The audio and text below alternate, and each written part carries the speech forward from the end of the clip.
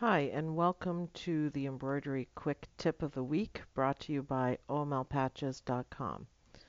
I'm going to show you, for a quick tip this week, how to make a fast design, I guess you can say. There's two ways of doing it, and I know there's a very quick and perfect way of doing it. So first of all, it's just a simple design. First of all, we're going to bring in our picture, which I have tons of stuff on my computer, so bear with me.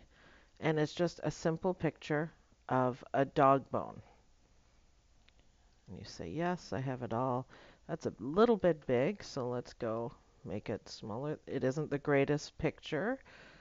So there's two ways of doing it. We want to have it filled in.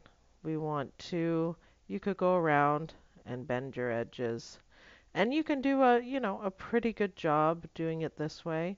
It's going to take you a few minutes. Now, granted, this is a very simple program or design that we're doing, but you can go along and do it this way. See, I'm actually doing a pretty good job. It's going to take a few minutes, and you just click and bend. Try to get it right. Anyways, you can get the idea of this. This is one way. If it's a complex design, I guess you should probably do it this way, but I have a very fast way of doing it, which is awesome. Okay, and drag that because it's closed, and my mouse is acting up. Wow, really?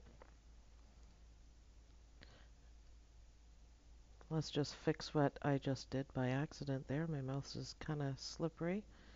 Just put it back up and bend it all straight. There we go. Generate your stitches. See, now that's not bad. It's not perfect, but it's pretty close. So let's delete that. I'm going to show you a nice, easy way of doing it. I picked solid, so closed object. Then I'm going to go up here to shape, and we're going to pick, it's fairly big, so I guess I'll pick that. And we're going to pull out a circle. And right click two elements, and we're just going to generate it because I'm going to size it a little bit better. Hey, look at that. I'm good. So that fits perfectly. So then we're going to right click, and then we're going to duplicate it, and we're going to place it here. And then we're going to right click, and we're going to duplicate it again, and we're going to put it right here. See how perfect that is? Even though our image isn't perfect, this one will be. And duplicate, and right there. So that fits in nicely. Looks kind of weird right now, but we'll fix it. And we're going to pick a solid fill object again, and we're going to go across maybe to there, and then down, and then across. I'm going to adjust that a little bit. I'm pretty much a perfectionist when it comes to embroidery, so I like everything to be just so.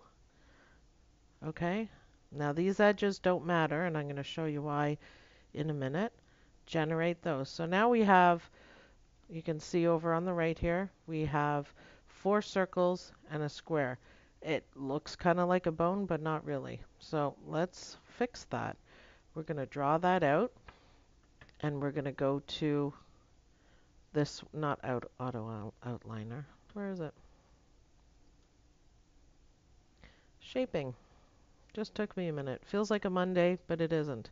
So we've selected everything, the 4 circles and the square, and we're going to go to Union and click on that, and it's going to put them all into one. So let's get rid of those ones just so we don't see them. And there it is.